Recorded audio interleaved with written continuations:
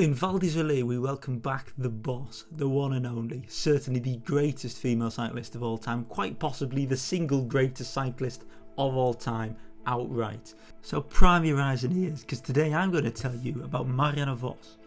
It's a tale that begins all the way back in 1987 in a village called Babylonienburg, a small village in the river deltas of the Netherlands with a name so ridiculous that I'm convinced it's made up, despite the fact that it's quite literally less than an hour's drive from my house. She grew up there with parents who are, to put it mildly, genuinely inspirational, and with a brother who joined a local cycling team. And where this brother, Anton, didn't take the racing too seriously, a certain Marianne really did. When you look back through old interviews, you notice quite quickly that despite Marianne Vos obviously having ridiculous amounts of talent, the one thing that really sets her apart is an absolute top-notch mentality.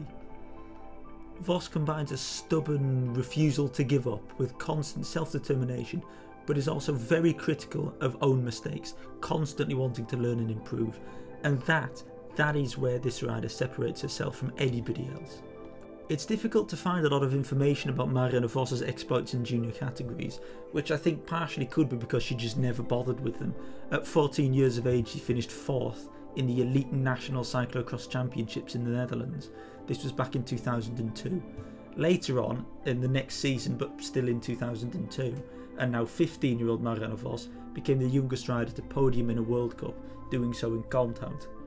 Just to put this into perspective, the next youngest podium sitter between the men's and women's elite World Cup races is Puk Pieterse, who did this in Overijse this year, 2021. She achieved this at 19 years of age. That's a 4-year age difference. That's ridiculous. Throughout the following years, Vos kept on being ridiculous. In 2004 in Pijnacker, Vos became the youngest winner of a World Cup race, doing so at 16 years of age. This is an absolute landslide. The next youngest winner is, just to put things into perspective, Mathieu van der Poel, who did so in Hogerheide 2015, a few days after turning 20. The next youngest woman to win a race is actually from the same podium where Pieterse did her first podium, back in Overijse, where Blanca Vas took the win. She did so about a month older than Van der Poel.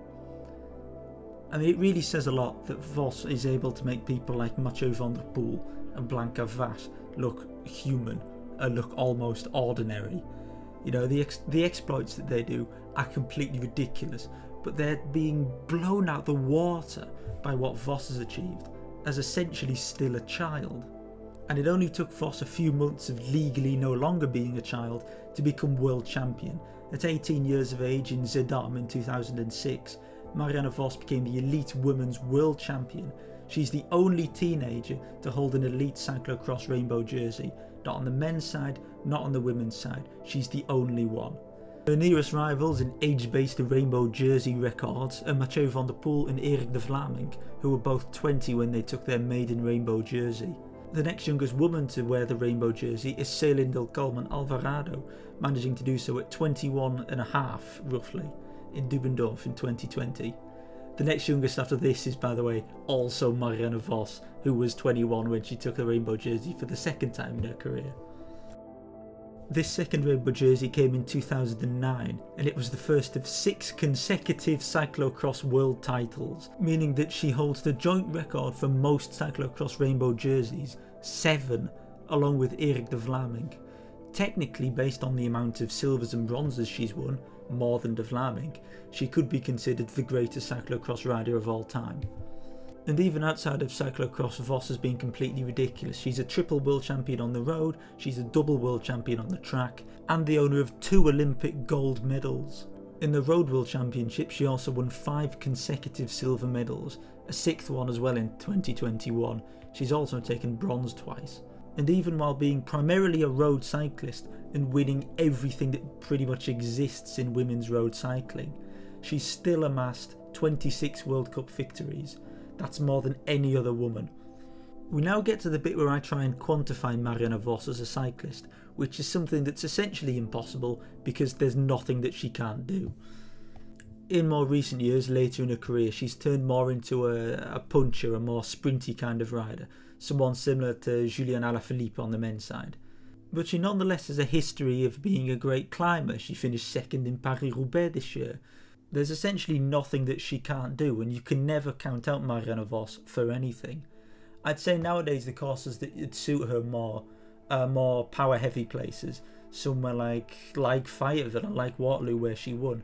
A constant climbing course like Namur wouldn't necessarily suit her as much, nor would courses that need hyper technicality, because she isn't as technical as some of the newer riders or some of the older, more established ones who train technique all the time.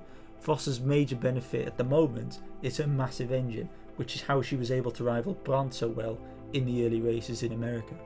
Now, of course, this makes it sound like I'm implying Vos doesn't have any technical ability and she wouldn't be able to keep up or something ridiculous like that. It's Marianne Vos.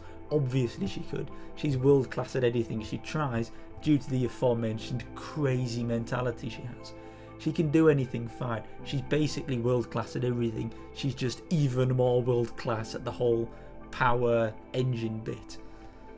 Having already taken 2 victories from 3 World Cup appearances in America, Vos will be making her return to the World Cup in Val di Sole I on the 12th of December. She'll also appear at Rukven on the 18th and then Le Monde on Boxing Day. Then going into 2022, Vos will be making 4 appearances throughout January to round out her cyclocross calendar. On the 3rd she'll race the World Cup in Hulst, then she'll ride the National Championships of the Netherlands on the 9th in Zaltbommel. On the 23rd she'll be there for the final round of the World Cup in Hoge Heide, before trying to make the trip to the World Championships on the 29th of January in Fayetteville. In conclusion, Marianne Vos is one of only a handful of people who can rightfully claim to be the greatest cyclist of all time. Some of the things she's done, the races she's ran, the records she holds, they will never ever be broken. And for that you cannot deny that she is a true living legend.